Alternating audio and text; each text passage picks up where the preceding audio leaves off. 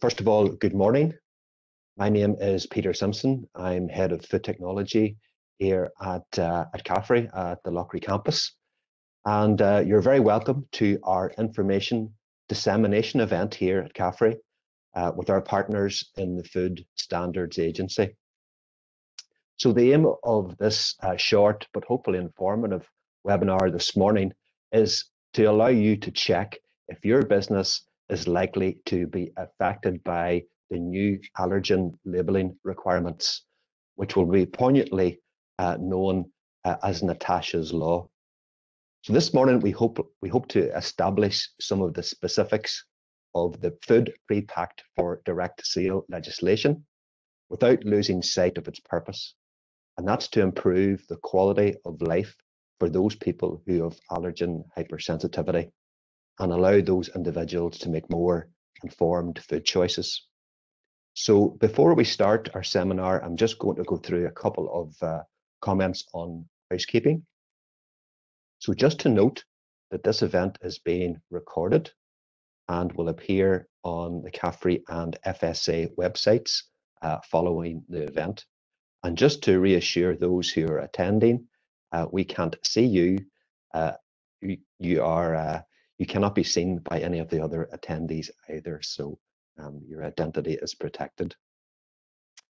If, as we would really like you to do, we'd like you to participate in this seminar, and to do that, we have a Q&A function within this platform known as WebEx, and perhaps this is the first time many of you have used it. But the Q&A function is very useful, and we would really encourage you to ask questions as the event progresses rather than leave them to the very end, because we want to maximize our Q&A session at the end of the event. We also have a chat function within WebEx, and really what we'd like you to use that for is to contact us if you have any technical difficulties in joining the event, or if you're losing audio for some reason during the course of the event. That would be very useful for us to know, and we will do our best to try and fix that. So I'm just going to give you a quick overview of our agenda this morning. We're going to kick off with a little bit of a background into Natasha's Law from Tim McLachlan. Then we're going to have some specifics on what we need to do to comply with the new legislation, and that will be delivered by our friends Nuala and Steve from the Food Standards Agency. We'll welcome later then a County Down businessman who will share his experience of actually putting PPDS into practice ahead of the deadline for the legislation. We'll finish off the series of speakers with a short presentation on what we can do to help you with your legislation and labelling requirements at CAFRE. And then we'll look forward to some live Q&A sessions with an expert panel.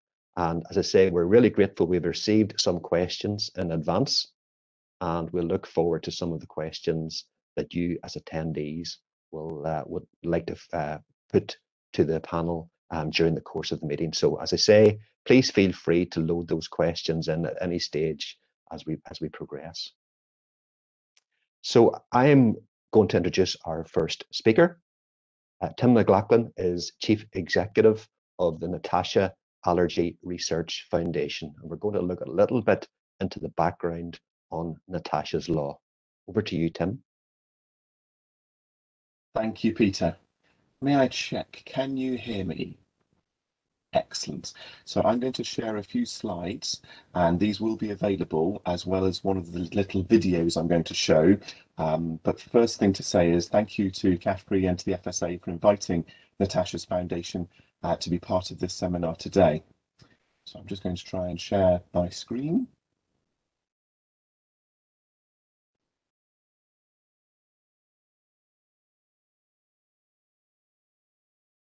May I check? Can you see the full screen, or is it still the notes screen? Could you give me a note, Peter? Tim, we're just looking at the note screen at the moment, but it's relatively clear, so that's it. We're perfect now. That's it. There we go. Splendid. Thank you very much. So Natasha's foundation was created following the inquest into the death of Natasha Ednan Laperouse, who so tragically died back in 2016. Many of you will remember the coverage of that tragedy in the press, where she had eaten a baguette bought at an airport which did not list the ingredients, and she had a number of severe food allergies, and it contained sesame baked into the dough. Following her tragic death and inquest, her parents Nadine and Tanya campaigned for a change in the law to make sure that at least the food allergens, and actually now full ingredient labelling, is included on all foods termed pre-packed for direct sale. And in the next section, we're going to go into the detail about what that means and what foods are covered by that legislation. But my main message to you this morning is this. Natasha's law is not about labelling, it's about life and death. That's why we're here, to stop any further tragedies happening again and to increase the number of safe food choices that anyone with a food hypersensitivity, whether it's a life-threatening allergy, a life-impacting intolerance, or other hypersensitivity. So Natasha's foundation, there's our vision on the screen. Our goal is to make allergy history. So what is the scale of the problem? Well, there's some numbers on the screen for you. I believe that we all know, love, or are someone affected by food allergy. And I'm hoping that Zita will be able to put up some poll questions which might appear. Thank you, Zita. So if you could have a go at answering those. They're completely anonymous, as Peter has said, but just answer each of those. I'd be very grateful, and we'll come back for the results a little later. So the numbers are that up to 3 million people in the UK have a food allergy. For children, that's up to 8%, and that's the equivalent of one child in every class in every school. 2 to 3 million people is the total covering adults. And the number is going up of people affected by food allergy because there's been an increase in A&E admissions, amongst other measures. There's it on the screen there, 615% in the 10-year or 20 years between 92 and 2012, and that figure will have risen in the last 9 years as well. So more people are being admitted to hospital with food anaphylaxis. And think of it like this: a food allergen acts like a deadly poison to someone with a food allergy. It's not a lifestyle choice, it's not being fussy, it's an immune system response where, just like a small amount of deadly poison, your body attacks it in such a way that the reaction can kill. And the other message I wanted to share with you is that a food allergy can develop at any age in anyone. It's not a lifestyle choice, as I've said, and it's not food intolerance. And now food allergies are a major concern. So thank you for completing the poll. We'll leave that up for just a little bit longer. But what I want to just outline to you is, what is anaphylaxis? Well, anaphylaxis is a severe allergic reaction where your body goes into a response to an allergen it's ingested. And there are some of the symptoms on the screen there. And the rapid swelling of throat tissues, the increase in asthma type symptoms, can be deadly. We see an average of about 1 person a month dying because of an anaphylactic reaction to food, and it is preventable. It's a terrifying situation when it happens. And I'd just like to tell you, if you ever find yourself in that position, please do these things. Firstly, the only treatment to lessen the body's response is an adrenaline injection. That can either be done in a hospital, but many people with a food allergy carry an adrenaline auto-injector, an EpiPen, or a Jext, or an Emerade. There are a number of brands available. Use that, and at the same time call 999 and follow their instructions. You can inject it through clothing, and you can ask someone who has a food allergy to show you, and training pens are available. And make sure the person lies down flat, and then if another injection is needed, do that. And often the injection is best done into the muscle of the thigh. So if you're thinking about first aid, please consider making sure that you've watched a quick video on how to administer an adrenaline auto-injector. It could save a life, just like CPR or a defibrillator. So I mentioned to you that food allergy can start in anyone at any age. And that is best illustrated by the number of people that we've seen who are developing allergies later in life, having eaten foods that they've eaten for many years. I'll give you a quick example. A gentleman who works in catering had been eating corn products all his life, and he developed a corn allergy in his late 40s. And this was very surprising to him, and no one could explain it, because in his 20s he'd lived in Mexico, and so actually had been eating a corn product nearly every day. So they can develop in any age at anyone, and we don't know why. But why do we get food allergy? What's causing it? What's driving it? Well, it's an immune response, as I've mentioned. And immunoglobulin E is the allergy antibody. We have many antibodies, and we all are a bit more informed about those with the vaccines and COVID that's we've been living with. But allergy antibody immunoglobulin E has been subverted. The body has been changed somehow to attack common proteins. It's doing its job. This is what attacks things when we eat things like worms or parasites, which thankfully we don't choose to do or accidentally do very often these days. But it's the development of our body that's given us this protection. But now it starts attacking common proteins in egg and milk and nuts and tree nuts we know of. And there are actually 170 known food allergens, not just the 14 prescribed in law. But this change to our immune system means food allergies will continue to increase. The body's started, and it's going to carry on attacking common proteins. I've mentioned that a severe allergic reaction, anaphylaxis, acts like a deadly poison, and it can kill in minutes. That's how serious it can be. And the real challenge is we don't know how severe a next reaction to intaking an allergen accidentally might be. It could be severe, it could not, but you've got to be prepared for the severity, and hence the carrying of the EpiPens, the AAIs. I'm just going to hand back to Zita, who's kindly going to try and play this video about Natasha's Law, which is available on YouTube and through our website. Thank you, Zita. Natasha's Law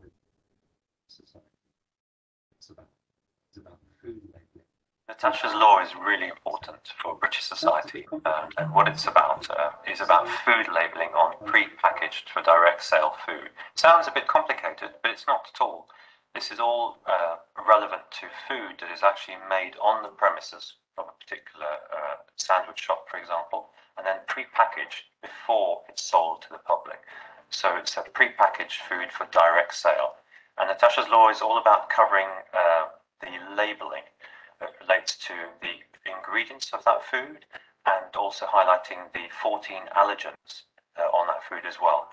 Natasha's Law means that all pre-packaged food, whether it's made in a factory or if it's made on site, will have to include all the ingredients, so that anybody looking at the label on the packaging will know exactly what they're buying, and therefore they can make a good decision as to whether or not that's safe for them. So currently food producers who make food that are pre-packaged for direct sale on the premises don't actually have to adhere to any laws or regulations that mean they have to put any ingredients on. And that, I think, to a lot of people would be quite a shock, as it really was to us. I think it was unbelievable when we found that out. I think all our lives we believed that whatever there needed to be said would be put on the packaging, as we see it when we buy food in a supermarket that's packaged. It's not at all the case in sandwich shops around the country. In our family's case, Natasha bought a sandwich, or we bought a sandwich together actually at the airport, and it was pre-packaged, so it looked rather like a supermarket sandwich. And there was what I call partial information on it, so it gave some of the ingredients on the sandwich, but not all of it. So in many ways, we were kind of lulled into a sense of false security. And this is the big problem. When you're buying and you're moving on the go and you're buying food, you make decisions quickly. So you don't lull on it and just think for hours on end about it. It's fast. And if there's information there, you read it and you take it at face value. And there's a trust element there. And in this case, that trust That trust cost us our daughter's life. It's really important Natasha's law comes into force and those things do change, so that people with allergies are properly protected, like they should be, and not second-class citizens. It's outrageous. This is covering a law that existed that was never really meant for large chains that pre-package food, and it's really tightening it and making it safe so that ultimately it can save people's lives.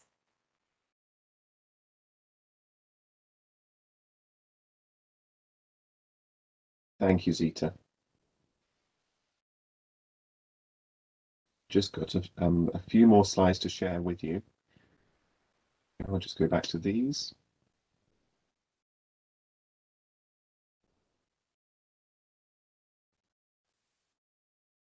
And hopefully they're the right way round. Well, no, they're not. We'll make sure. There we go. That should be the right way round now again. Yep, thank you, Peter.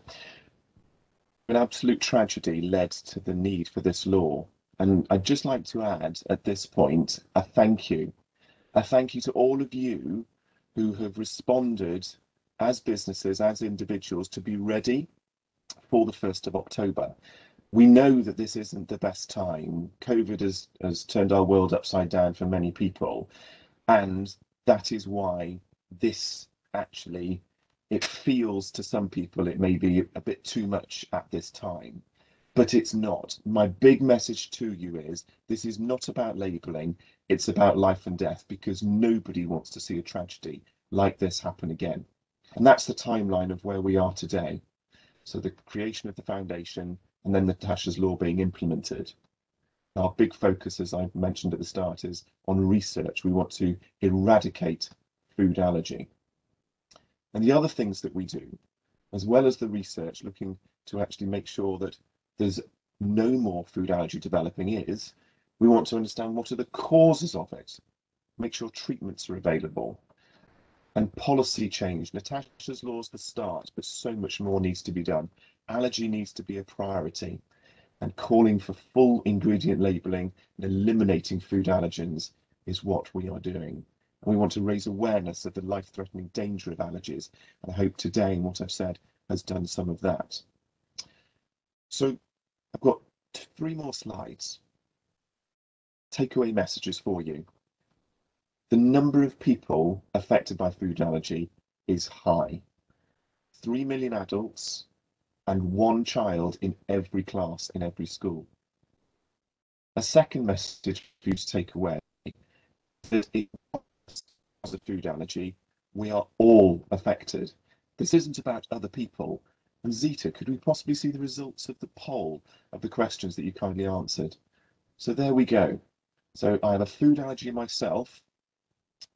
Got no. The majority say no, but there is a small proportion there.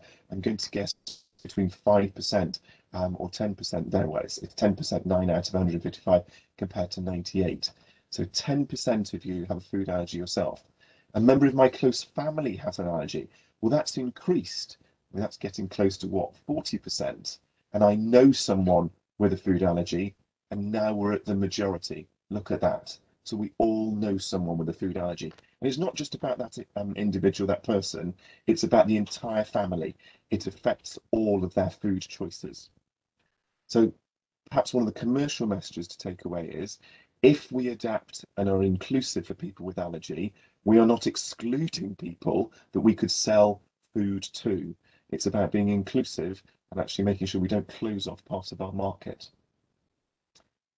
So my final message to you, my big message to you is, Natasha's law is not about labelling, it's about life and death. Please, if you take one thing away from my presentation, remember that. And with all the preparations you're doing, know that that's the benefit. That's why I have Natasha's law. So my final slide is just to leave you with, there's our website. If you'd like to know more about our work, please consider supporting us and funding our research, because one day we will make allergy history, starting with food allergy. Thank you for your help, Zita, with that.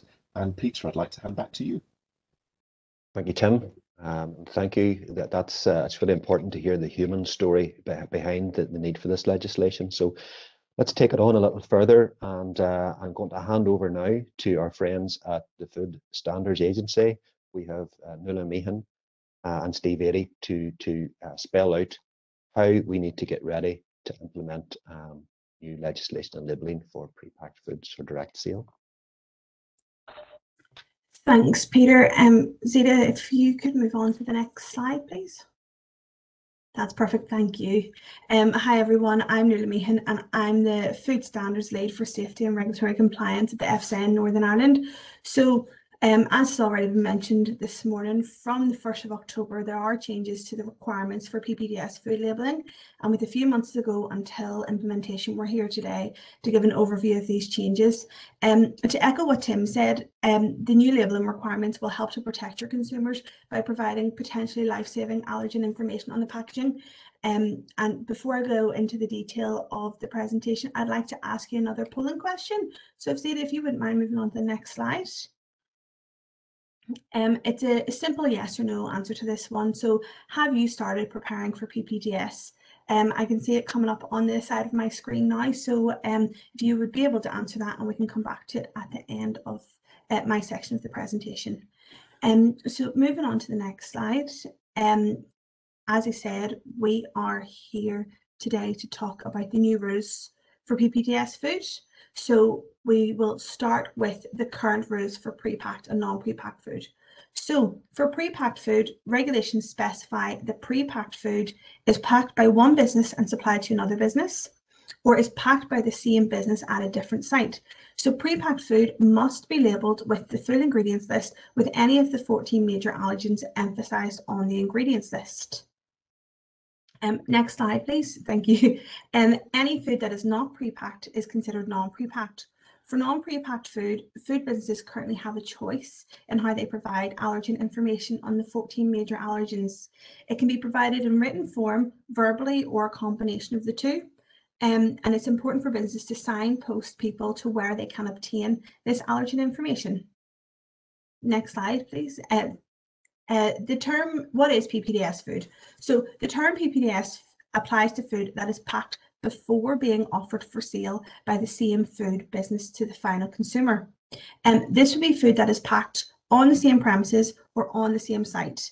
It also applies to food that is packed on other premises if the food is offered for sale from a movable and or temporary premises, if the food is offered for sale by the same food business who packed it. It doesn't include food that is packed at a customer's request, food that's not in packaging, or food in packaging that can be altered without opening or changing the packaging. So for PPDS, food is considered pre-packed when it is put into packaging before being offered for sale, and the food is fully or partly enclosed by the packaging. The contents cannot be altered without opening or changing the packaging, and the food is a single item that is ready for sale to the final consumer. So some examples of what is PPDS food. That is any food completely packaged in cling film, bread which is placed in a paper bag with the bag folded over or twisted to encase the bread, sweets contained in a plastic bag that is tied with a knot or sealed. It's important to note that packaging for PPDS food does not need to be sealed to meet this definition. It can include, for example, bags that are folded over or twisted, or boxes that have tabs to shut them. So the FSA has produced a really useful decision tool, which is available on our website to help businesses identify if any of the food they offer is PPDS. The tool goes through 3 key questions, which are: is the food presented to the final customer in packaging? Is it packaged before the customer selects or orders it? Is it packaged in the same place that it is sold? So if any business can answer yes to all 3 questions, then the food is PPDS. So as I said, this is available on our website, and there's a link in the slides here today that will bring you through. So it's a really useful tool. And so other examples of pre-packed food. So for example, sandwiches packaged by the food business and sold or offered from the same premises. Bakery products which are packaged before a customer selects them. Fast food which is wrapped or packaged before a customer selects or orders it. Supermarket products, those that are produced and packaged in store, such as pizzas, rotisserie chicken, and baked products. Excuse me. Moving on to the next slide. This slide shows examples of food that is not PPDS. So food that is not in packaging or food that is only packaged at the customer's request is non-pre-packed, so not PPDS. Food that is packaged at a different premises is also not PPDS, rather it is pre-packed food. It's also worth noting that the new labelling requirements don't apply to PPDS food which is sold by means of distance selling, such as food which is purchased through the telephone or over the internet. So food sold in this way will need to ensure that the mandatory allergen information is available to the consumer before they purchase the product and also at the moment of delivery. So from the 1st of October, PPDS food must display the following information, either on the package or on a label attached to the package. So the name of the food and an ingredients list, including the 14 mandatory allergens. The mandatory allergens within the food must be emphasised every time they appear on the ingredients list. For example, the allergens in the food can be listed in capitals or bold, underlined, or in a contrasting colour. So moving on to the labelling requirements for PPDS. In terms of labelling, one of the key items is the name of the food. Where food names are prescribed in law, they must be used. But just to note, this mainly applies to food containing certain seafood, fish and meat ingredients. If no name is provided in law, customary names which are commonly used and understood can be used, such as a BLT sandwich. Where there is not a customary name, the name used must be descriptive and inform the customer of the true nature of the food. So, the ingredients list shall be headed by a suitable heading which consists of or includes the word ingredients. The list shall include all ingredients of the food in descending order of weight as recorded at the time of their use in the manufacture of the food. As I said before, if the product contains any of the 14 allergens, they must be clearly highlighted on the listed ingredients. Alternative allergen statements such as contains wheat, egg and milk are not permitted. So some points to note on the format of and font of the label. The information must appear on the package or on a label attached to the package. It must be easily visible and clear to read. It must be on the outside of the product and not obscured in any way. It must not be difficult to read. The ingredients list has to comply with the minimum requirements of fonts which are outlined on this slide. Labels can also be handwritten, but they need to ensure that they meet the font requirements. They're easily visible and are clear to read. So some practical considerations relating to your labels. So should a business decide to use printed labels, there are multiple options that they could consider when deciding how to label their PPDS products. Software solutions or labelling programs with printers could be used as well as pre-printed packaging. Businesses may want to proactively plan for any incidents such as malfunctions. For example, they may wish to consider having some pre-printed labels to use in these circumstances that accurately describe the allergens and ingredients. As mentioned in the slide before, labels can also be handwritten as long as they meet the legal font size requirements and are easily visible and clear to read. So in terms of information that businesses get from their suppliers, it's really important to emphasize today that the existing requirements for passing information along the chain continue to apply. Food businesses and their suppliers already have an obligation to ensure that accurate ingredient and allergen information is passed to consumers. So suppliers are legally responsible for passing on accurate information on ingredients and allergens to other food businesses. Food businesses should also ensure that they have processes in place to update this information should they change suppliers or when ingredients change. When talking about PPDS food, it's also important to consider the use of voluntary or precautionary allergen labelling, such as may contain statements. May contain statements and precautionary allergen label outline to consumers the unintentional presence of allergens, usually from unavoidable cross-contamination. For PPDS food, the FSA advises that these type of statements are best placed on the label. However, for PPDS food, Operators can also communicate this information differently, for example, verbally by staff or in writing with signs on display. This information should only be provided if there is a real risk of allergen cross-contact, which has been identified following a thorough risk assessment. Precautionary allergen information from ingredient suppliers must be passed on to the consumer. And also important to note that the use of precautionary allergen labelling when there is no real risk could be considered misleading food information, which reduces the choice for a food hypersensitive consumer. This should not be used as a general disclaimer. So just before I finish up, we have a few illustrative examples. So in example number 1 here, in the case of a deli bar, if a customer orders a freshly filled baguette, which is then put into packaging, does it need a label? And the answer to that is, if you make the baguette to order, put it in packaging after the customer orders it, you do not need to label the baguette with the ingredient and allergen information. However, you must provide information about the allergens present in the baguette, either orally or by means of a menu, a ticket, or a sign. However, if you do pre-pack the baguettes in anticipation for a lunchtime rush, then this would be PPDS. The second example looks at a home baker who bakes cakes to order for individuals. Do they need to comply? The answer to this is no. If the cakes are made to order, so are not pre-packed before the consumer orders them. If the cakes are sold through distance selling, such as over the internet or by telephone, allergen information must be available before the cakes are ordered and when they are delivered. This will not be affected by the new regulations. So in my final example, we're looking at the example of a school. At lunchtime, when food is plated on demand, do they have to list all the ingredients? So if you're plating freshly cooked food, which is not pre-packed before the point that it is ordered, then there is no need to list the ingredients. You must be able to provide information in writing or orally on the presence of any allergens in the food you're serving. Any food that is packed on the same site before being ordered by the student will need to provide the name of the food and an ingredients list with allergens emphasized on its packaging or a label fixed to its packaging.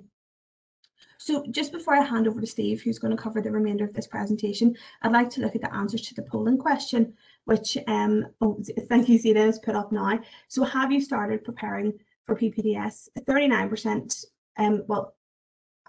we got half of the responses, with 39% of the 50% saying yes and 17 who answered saying no. But hopefully listening to our presentation today will help get you started on your preparedness for PPDS. And so I'm just going to pass over to Steve now. Thank you all very much. Good morning, everyone. I'm Steve Lewis AD, and I'm a policy manager within the Food Standards Agency's regulatory policy team in Wales. This role covers making legislation, common frameworks, labelling issues, and of course PPDS. I'm also a qualified trading standards officer. I'm going to talk to you today about the compliance and enforcement aspects of these changes. I'll be touching upon, next slide please, who will enforce the new PPDS requirements, the District Council enforcement approach, assessing allergen compliance, what an inspection will include, and District Council enforcement options. I'll start, however, with a polling question, and at the end of my section, I'll summarise the results. So the polling question for me, if it can be shown, please, Ita, is: have you been contacted by your District Council in relation to the PPDS changes? If so, how? And as you can see, there's a number of potential options that you could choose from. So whilst you're making those choices, I'll continue with my presentation. Next slide, please. So in terms of who will enforce the new PPDS requirements, the District Council roles and responsibilities. District Councils in Northern Ireland are the competent authorities for food safety and food labelling rules, and they will enforce the new PPDS requirements. For advice or potential advisory visits, contact your environmental health department, food safety team within your local council. Environmental health officers in Northern Ireland carry out both food hygiene and food standards inspections. Therefore, during any visit, your environmental health officer may check on compliance with these new rules. At the bottom of each slide, we've included some supporting guidance. So as you can see there, you've got the regulations that have made these PPDS changes. Next slide, please. In terms of the District Council enforcement approach, food business operators can obtain advice and guidance from district councils and via published FSA guidance. Where district councils find that the PPDS labelling requirements are not being complied with, they should take a proportionate and risk-based approach to enforcement. District councils will take account of, amongst other things, the seriousness of any non-compliances and the attitude and willingness of the food business to correct any problems. That is to say, district councils should take a graduated, proportionate approach based upon the Food Law Code of Practice and their enforcement policies. And again, at the bottom of this slide, you've got a link to the Food Law Code of Practice in Northern Ireland. Next slide, please. In terms of assessing allergen compliance, it's a fundamental part of every food standards and food hygiene intervention where it's relevant, including for low-risk businesses where alternative enforcement strategies may be used and when officers are conducting non-official controls. Alternative enforcement strategies include a questionnaire that may be sent to businesses asking about the type of business that they operate. And then when the Environmental Health Service receive it back in this instance, they will assess the results of the questionnaire and determine whether a visit or an inspection is required. You can expect to have discussions on allergen management within your business during any intervention or visit from your environmental health officer. Next slide, please. So in terms of what an inspection will include, district council officers may cover the following areas.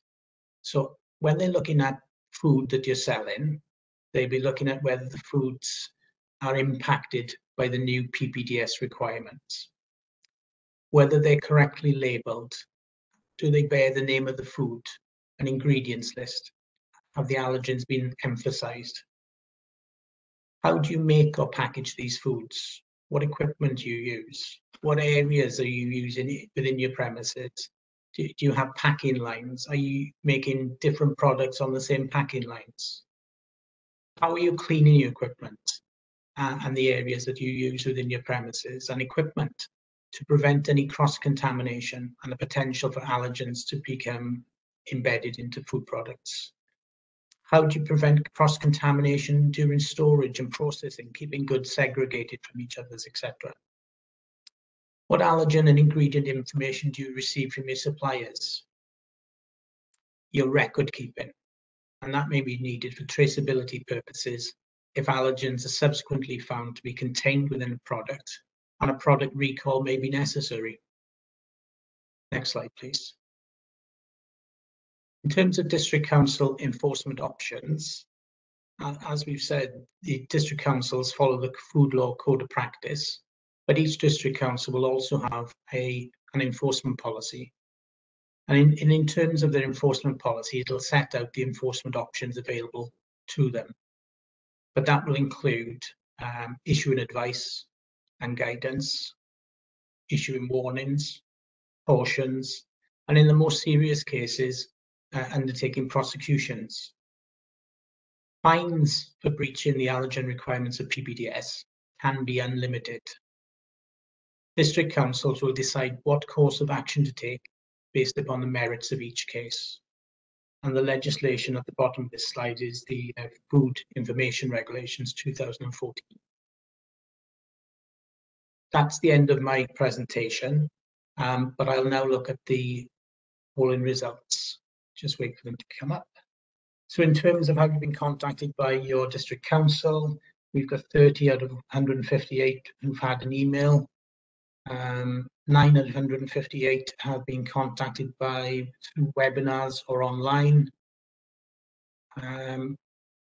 We've got social media contacts for 7 out of 158. 12 out of 158 have had information via inspections, some fact sheets, some other not contacted, 16 out of 158, and no answer, 78 out of 158. Okay, moving on to the resources available. Next slide, please. Prior to going on to look at the resources, I'll ask one more polling question, and this one would be, where would it be most useful for your business to find information on the PPDS rules? And again, you've got a number of options, and whilst you consider those options, I'll move on to the next slide, please. And the next slide is beginning to show you some of the resources that's available to help you to comply with the PPDS requirements. So you've got a picture there of the food allergen and labelling requirements technical guidance, and in blue at the top you've got the link to it. That will provide very good detailed information in terms of how you can comply. There's also a food allergy training resource available for businesses, and again the link in blue will take you to that. Next slide, please.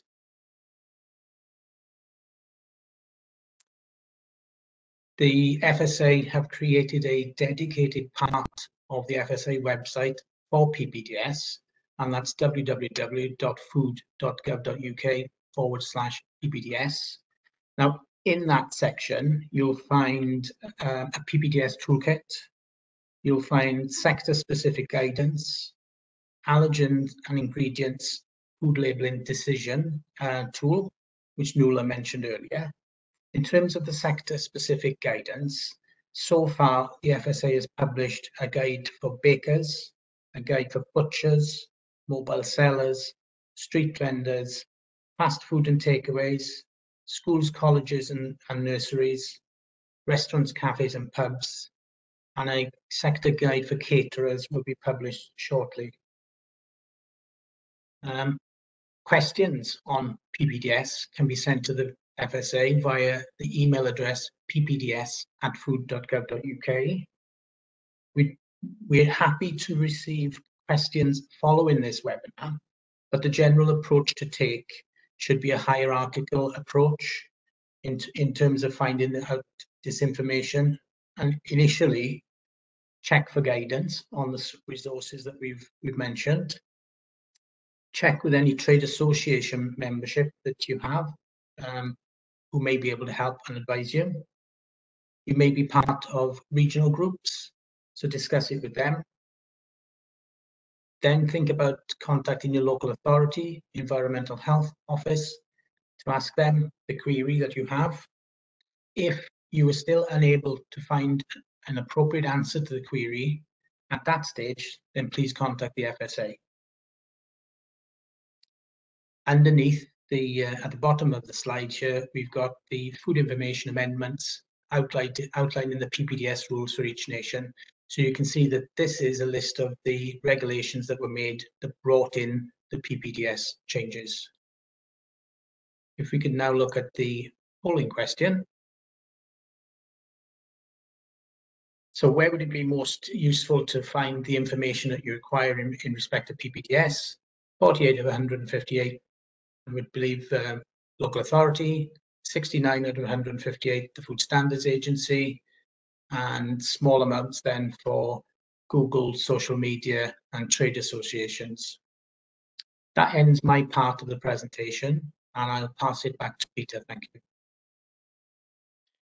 Thanks very much, Nuala and Steve, and it's really good to know that there's some helpful resources out there. I'm going to hand over now to James Cunningham. James runs a very successful business in County Down and has already started his preparations for PPDS. So we're going to hear it straight from a business person on the complexities of what this legislation will mean for a business. So over to you, James. Hey, Peter. Thanks very much, everyone. I'm sure you've heard from the presentation so far, there's a lot of help out there for businesses ranging across the whole food sector. Just a wee brief history. I'm James from Cunningham's Butchers in Foodhall in Kilkeel in County Down. We are a small family business established 101 years ago, and we have seen enormous growth in the last 10 years from the pre-pack side of our business. If you want to go to the next slide, say that just forward.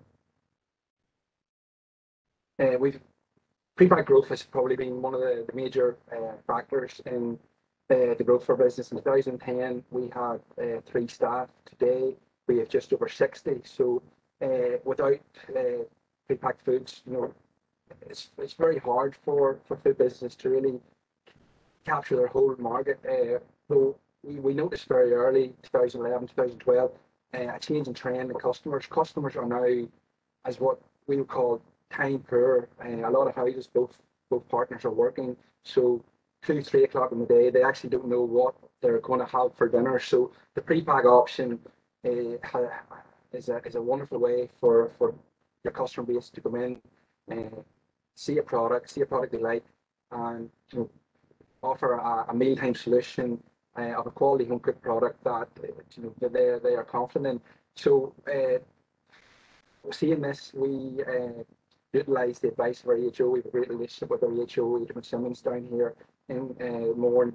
And as far back as 2011, he was very much making us aware of best practice in ingredient declarations and allergens. So with the growth potential that we hope for in the pre-pack side of the business, we definitely took a very proactive decision with the business to invest in the labelling side of our business. The first thing we did was outsourced help. It's very important, I feel, that in many businesses, we're all trying our best to be as busy as we can, and if you don't have time to follow the legislation, get help. Don't be afraid to. It's a very much worthwhile investment. If you don't want to invest, as you see, there's the FSA and all of a number of guidelines there that they're going to be able to give you as much advice they can on. But from a physical, actually getting the product to market and making sure that everything you have on that product is correct, I definitely would advise getting help. Definitely in the initial stage to set up a process where you're confident that what you're putting on your product is right, and that your customers have the confidence in buying your product, knowing that everything you're putting on that product is right. So the first thing we do in any business is develop a product. So we're all looking for unique products that make customers want to come to us. So it's a big part of our business is the range and products we have and the quality of products we have. So we have teams in different departments. We have our butchery department, our cooking department, our ready-to-eat department. So what we do is we would sit down and we brainstorm. So we create a product, for example, a unique pie. We would get different ingredients together, let the chefs do their thing, tasting, retasting, redoing. And once you are fully happy with the product you develop, that's where you then need to have the process in place to evaluate that product from every single stage of development. So you know that every ingredient in that product is documented, and then you're able to get all the information from every ingredient in that product onto your label and with the allergen advice. What we do is we then, when we do a product, we evaluate each stage and get all the ingredients together. We send that off to our outsourced company, who then bring the ingredients together, bring the allergens together, send it back, and we update our allergen database. Once you have that done, strict recipe compliance is key. The next few things we'll talk about is the most critical in terms of on the ground for every business. We have a recipe booklet for every single pre-packed product that we put out in the business. So if you've different teams on at different times of the day, people off on holiday, there's a recipe booklet that is the go-to for every single product. On that, in that booklet, for example, I mentioned the pie. You'll have the actual physical label that goes onto the pie on the page. You'll have the ingredients that go into it. You have the process of making the product, and you have the final outcome of what it should be. This is where staff training comes in. That was probably back when we were starting to really grow as a business, this was probably the most critical stage and hardest stage. You have different team members and different chefs who are all, you know, bringing their own unique stamp and skill set to the business.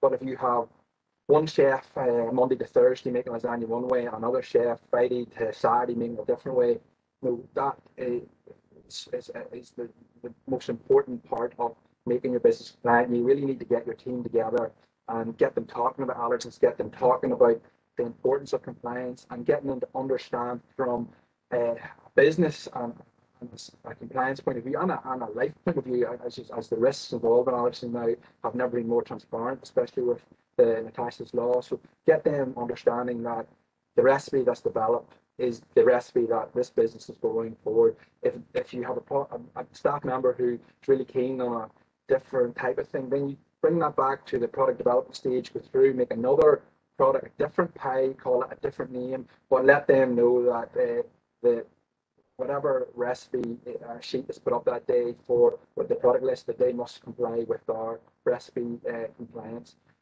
Not only from a compliance point of view, but from a business point of view, you won't realise the benefits this has. If you have a customer who's buying a product and they like, and they're buying it one week and it's beautiful, they're buying it next week and it's, you know, that doesn't taste the same, that is hurting your business. Customers want familiarity. They want to know that every time they buy a product of yours, they are confident that that is the same product they bought last month, last year, 5 years ago. You know, that is the most critical unique selling point we feel we have as a business. We pride ourselves in the consistency of our products and how we can offer the customer the confidence and support that they are buying a product that they know is made in the best possible way with the best ingredients, but also a consistent manner with complete compliance. Thing that's often overlooked, especially now with the Brexit protocols, there's a number of shortages in certain ingredients. This is key for you to talk to the staff members who do the ordering and who do maybe the checking in of your products. A number of wholesalers now will send, if you order, for example, a bouillon for a soup, they may send a replacement bouillon of a different brand. Now, staff may not realise, oh, it's a bouillon, it's the same thing. Like that bouillon could be night and day different to the bouillon you have in your ingredients. One could be gluten-free, one could be not.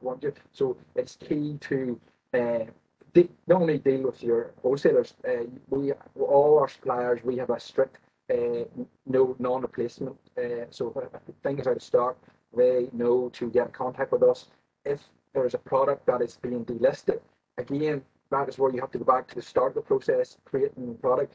If there's an ingredient that is no longer in use, you basically have to have the mindset that you're now creating a different product. So you go back to the initial stage of production. If it's only one ingredient and you're happy with the flavour and texture you're getting out of that product, then get that group together, send it off as we do to the company, who they'll bring the ingredients back together, change all the right info, and will keep you right, and not only for the safety of your customers, but for your consistency of your business, for all food businesses to succeed.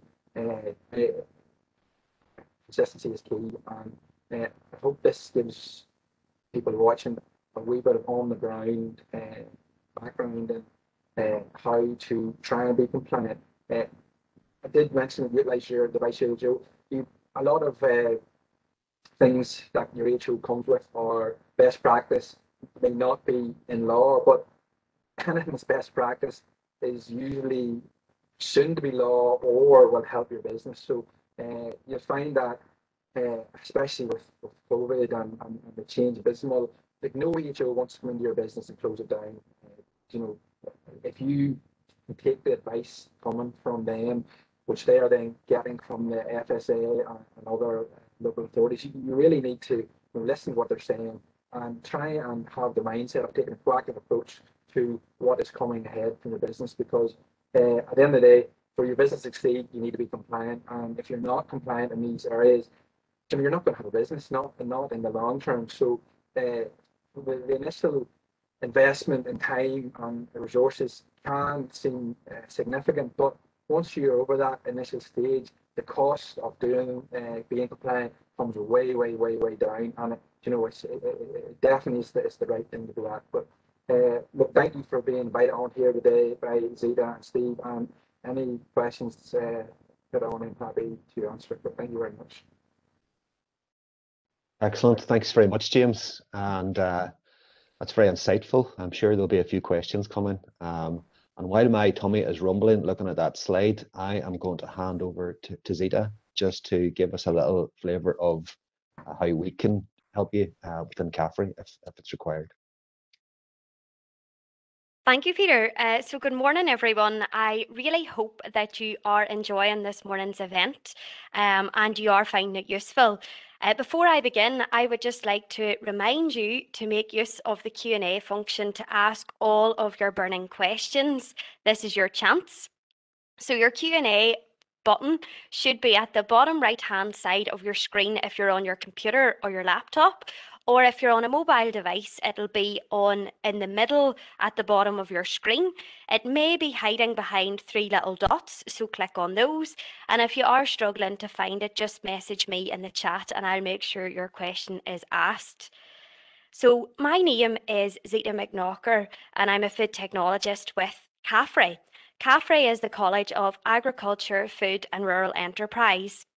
And we're made up from 3 campuses. So we have Greenmount just outside Antrim, which focuses on agriculture and horticulture. We have Enniskillen, where the focus is on everything equine. And last but by no means least, we have Loughrea just outside Cookstown, where we focus on food. So some of you may be familiar with CAFRE Loughrea, but some of you may not realise the business support we can offer to local food companies.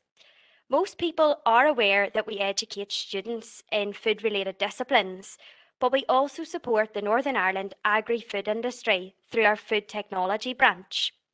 We have 22 food technologists on hand to help you with all your food-related queries. In terms of allergens, we've helped clients ensure their labels meet all mandatory requirements, including allergen declarations. We can also give practical advice and support on managing allergens within your business and help you to complete allergen risk assessments. In some cases, we've also helped businesses to remove allergens from their recipes through the new product development process. We can also help you with guidance on food safety and quality systems, product development, shelf life testing, sensory assessments, and the ability to create product samples within our state-of-the-art facilities. We have sector-specific teams of technologists that help food companies across the entire length and breadth of the country alongside our training team. Our training team trains online at Loughrea and can travel to your site to train your employees when restrictions allow. We offer food safety, understanding HACCP, and a course that may be of particular interest to this audience, the Level 2 award in identifying and controlling allergen risks. The next offer of this course is in November, and this will be delivered online with a face-to-face option if restrictions permit. Further information on our training courses can be found on the CAFRE website, which is www.cafre.ac.uk. And here we have a few pictures of the facilities at Loughrea. Our Food Innovation Centre houses 3 development kitchens with a range of equipment that you would find in a commercial kitchen. This allows us to start off development projects at kitchen concept stage and test them out in our sensory assessment suite.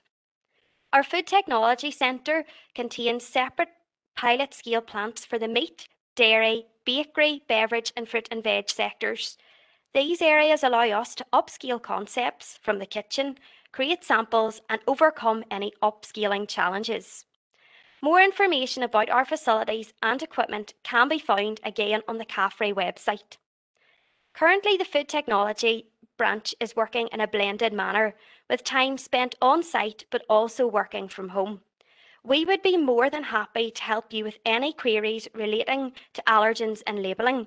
Please feel free to contact us on our email address, which is loughrea.foodtechnology@dera-ni.gov.uk, or alternatively, you can contact us through the website. So thank you all for listening, and I'll hand back to Peter. Thanks, Zita. And I think it would be remiss of me not to give our courses a plug as well. So if you have any budding food technologists who have just received their GCSE results or their A-level results, please ask them to get in contact, because we have some spaces available for back to class in September. So now we're coming to a very important part of the session, and we have got lots of questions, and I'd like to just thank the 170 odd participants this morning, many of whom have sent in questions. I'm going to leave the challenge of putting the questions to the panel to Nuala, who's kindly volunteered. So I'll hand over to you, Nuala, and I think we're at the situation where if we can't answer all of our questions today, you're going to let the folks know how they can have some of their very specific queries answered. Yeah, thanks, Peter. Yeah, we've been looking at the questions that has been sent throughout the session, and there's some really good questions, and we'll try to answer as many as we can. But for those that we don't get answered, we would really recommend that you contact your district council, your environmental health team and your district council for very business specific related questions, who are more than happy to provide you with the specific advice. As Steve mentioned during his section on our FSA presentation, there's an awful lot of information on at the FSA's website at food.gov.uk/PPDS. We also have our dedicated PPDS email address, which Steve mentioned earlier on as well. So if we don't get to your question today because of the limited time, please do use those avenues, and we'll try and answer as best we can. And actually, sorry, Zeta had also mentioned during her presentation about CAFRE support. So there's lots of options for you. But if we move on to the questions that we have, so for question number 1, I'm going to ask Steve to answer this question. So packaging and labeling for leafy vegetables if selling in a punnet box or an unwrapped tied bunch. What are the if there's any packaging and labeling guidelines? Okay, thanks, Nuala. Okay, so we heard earlier that what was the definition of PPDS would be, and that is food that is packed before being offered for sale by the same food business to the final consumer on the same site, premises, or from a movable temporary premises such as market stalls. So that's PPDS, but it also needs to meet the definition of pre-packed, which is found in Article 2.2 of the Food Information for Consumers European Regulation 1169/2011. And that says food is pre-packed when it is put into packaging before being offered for sale, is fully or partly enclosed by the packaging, it cannot be altered by without opening or changing the packaging, and is ready for sale to the final consumer. So in respect of the question about leafy vegetables in a punnet or a box, if they're in an open punnet or box, i.e. with no lid or no cling film, or you may be having an unwrapped tied bunch of produce such as spring onions, then these wouldn't meet the definition of pre-packed and would not be pre-packed for direct sale foods. Some foods, Article 19 of the Food Information for Consumers Regs talks about fresh fruit and vegetables which have not been peeled, cut or similarly treated. They don't need to carry an ingredients list. So in summary, from the description of the question, leafy vegetables in a punnet or box, provided they're open, then it would not be caught by PPDS. Brilliant, Steve. Thank you very much. The second question that we have seen, I'm going to take a stab at answering that one in terms of must may contain traces of, may contain traces of or similar wording ingredients be listed. So statements such as may contain or not suitable for that appear in the packaging of pre-packed foods are known as precautionary allergen labelling, which I mentioned during my presentation. They tell consumers about the unintentional presence of allergens, usually from unavoidable cross-contamination with allergens as the food is prepared. For PPDS food, we do advise that these types of statements are best placed on the label of the food. However, operators can also communicate this information in different ways, for example, verbally by staff or in writing with signs on display. This information should only be provided if a risk of allergen cross-contamination has been identified following a thorough risk assessment for how food is prepared and handled. So any precautionary allergen information on the ingredients you use in your food, such as tinned or packaged goods, must be passed on to the consumer. And as I mentioned before during my presentation, the use of precautionary allergen labelling where there's not a real risk of allergen cross-contamination could be considered misleading food information. So that's something for businesses to consider as well. The third question that we have is, will consideration be given to any compliance delays as a result of the extended lockdown for the food service sector? And Steve, I'm going to ask you if you wouldn't mind answering this question as well, please. Yeah, of course, Nuala. Okay, so we would expect district councils and other local authorities to take this into account when advising businesses or when considering whether they would issue an improvement notice to business. Apart from that, businesses should endeavour to make every effort to ensure that they're compliant from the 1st of October. And we'd recommend that you contact your local environmental health team in your district council for further advice and check out the resources that we've mentioned previously. Thank you, Steve. So the next question that we have is, are there any plans to make a centralised UK system where a producer company would be required by law to upload their ingredient and allergen information for a product for smaller independent manufacturers to be able to obtain accurate information? I'll answer this one with a very short answer, which is there are currently no plans to look into developing such a system. But again, as I mentioned during my presentation, there are requirements on suppliers to provide to provide this information when the food is going through the food chain. So these requirements remain with PPDS. Okay, so the fifth question that we have, again, Steve, I'm sending this one your way, is there an exemption based on small quantities of PPDS products being made by small producers? Thanks, Nuala. There are no exemptions for small quantities to the PPDS requirements, and the requirements apply to all food businesses, no matter how big or small they are. Any PPDS food must be labelled correctly, and as mentioned in the presentation, this must include all of the ingredients in the food in descending order of weight, and allergens emphasised within the list of ingredients. There are some exemptions, as I mentioned, in terms of things like fresh fruit and vegetables from listing having to have a ingredients list. But reading the question slightly differently, perhaps the person who submitted it meant small packages, and there is in fact a small packages exemption where the food is packaged and the container's larger surface is less than 10 centimeters squared, then the ingredients list can be left off that packaging because the packaging may be too small to contain it. But the ingredients information would have to be provided by other means or at the customer's request.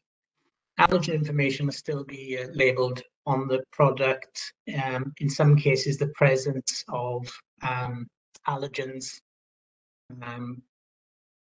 would need to be whatever, and sometimes the so if you take followed by the name of the substance, for example, contains celery, contains fish, and there are minimum font sizes that apply to labelling, as has been mentioned earlier by Nuala as well.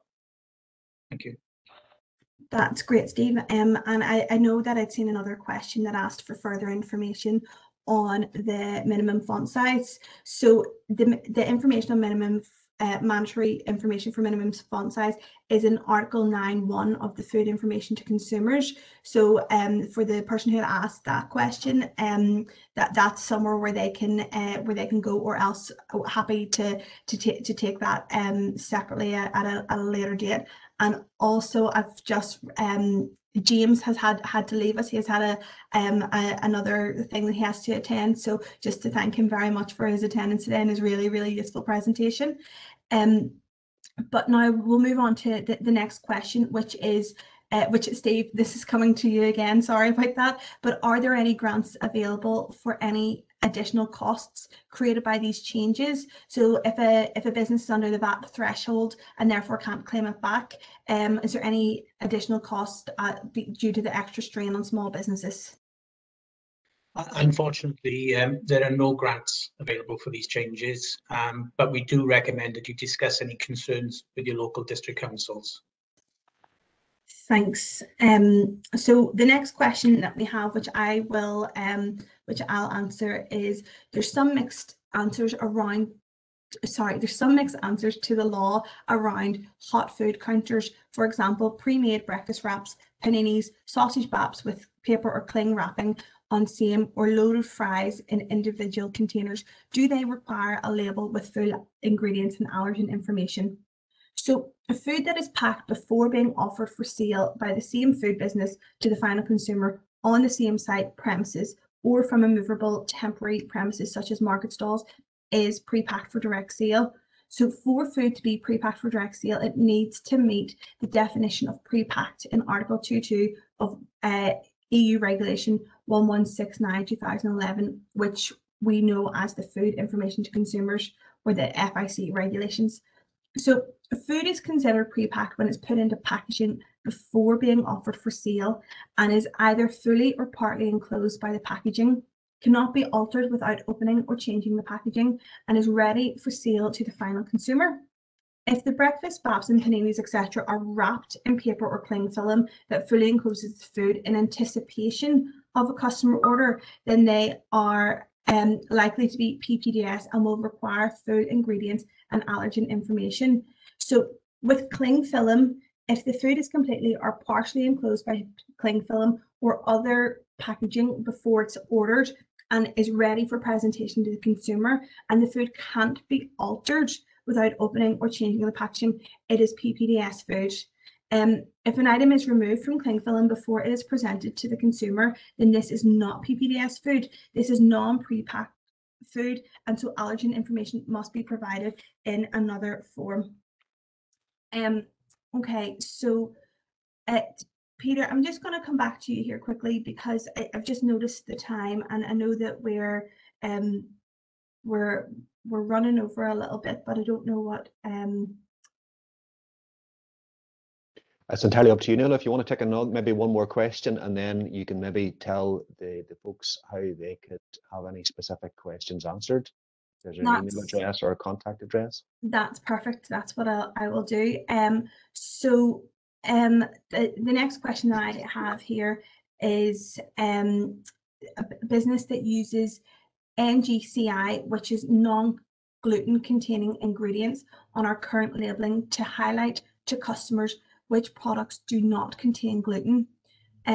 Will we still be allowed to use this after the 1st of October? Steve, I was going to come to you for this, if that's okay, or else I can answer it, whatever suits you best. No, that's fine. The short answer, due to lack of time, is yes, you can. There's nothing to prevent you continuing to use that statement.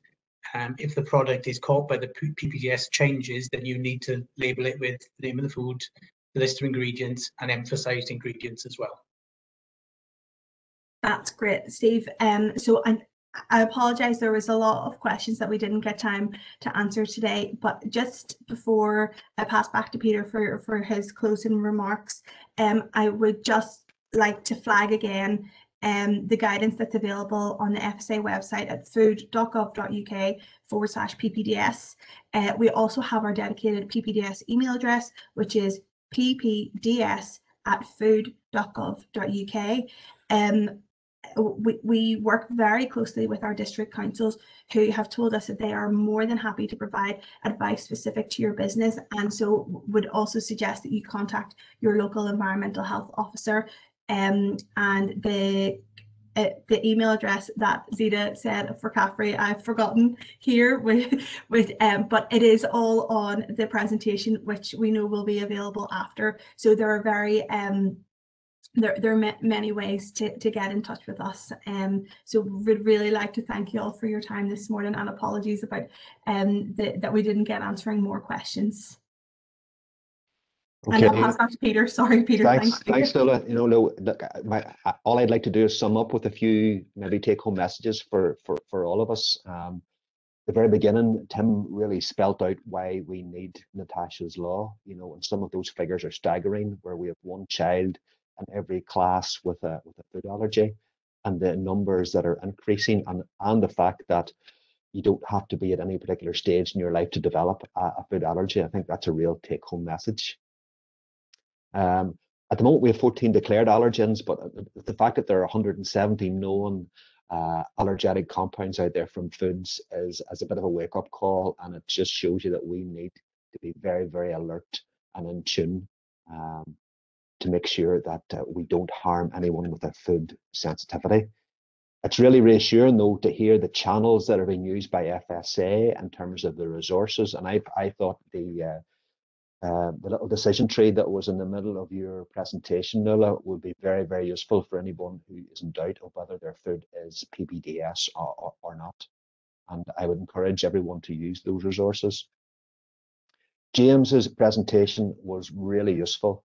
You know, the fact that he realizes as a business person that PPDS foods, you know, businesses are starting to rely on that as a major income stream. But we have responsibilities, and really his work with legislation, with allergen legislation, has gone back to 2011, and all we're really doing, and the FSA will probably have spelt this out as well, allergen legislation is there.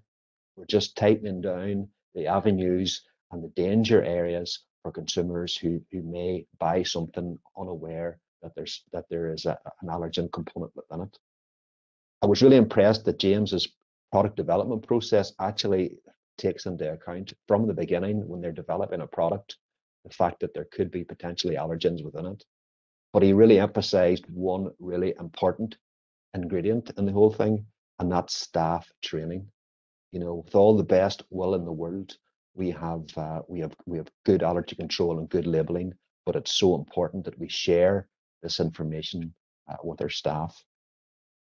So before we leave today, and thank you everyone for attending, I have one more job for you to do. But first of all, I'd just like to thank our speakers, Tim and James, and also I'd also like to thank Tracy, who's not here today, and all the speakers from the FSA. We've worked really, really well together, and hopefully we'll do that in future as well. Thanks to Zita for keeping everything in control, and for Laura Brown as well from CAFRE, working away in the background. So as soon as Zita closes this event, you will be taken to an exit screen with just a small number of questions, a couple of questions, but we'd really appreciate your feedback.